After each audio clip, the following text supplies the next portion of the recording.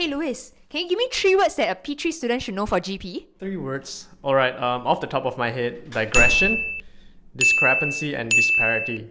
When it comes to the word digression, the word has a definition of straying from the main topic. So talking about something different from what you're supposed to be talking about. An example sentence would be, my mathematics teacher often strays into lengthy digressions while in class. So that's one way of using the word digression. Discrepancy also has a similar meaning. It means a lack of agreement, especially when you expect two things to be the same.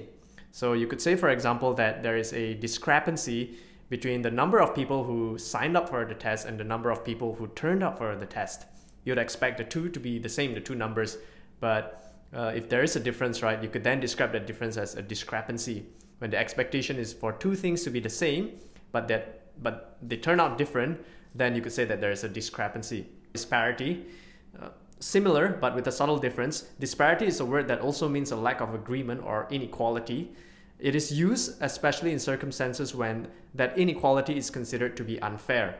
So an example sentence would be, there is a great disparity between the amount of work that I do in the office and the amount that I'm paid. So those are 3 words that I think students should know, and it's especially important to understand the nuances and the subtle differences between the usage of each word.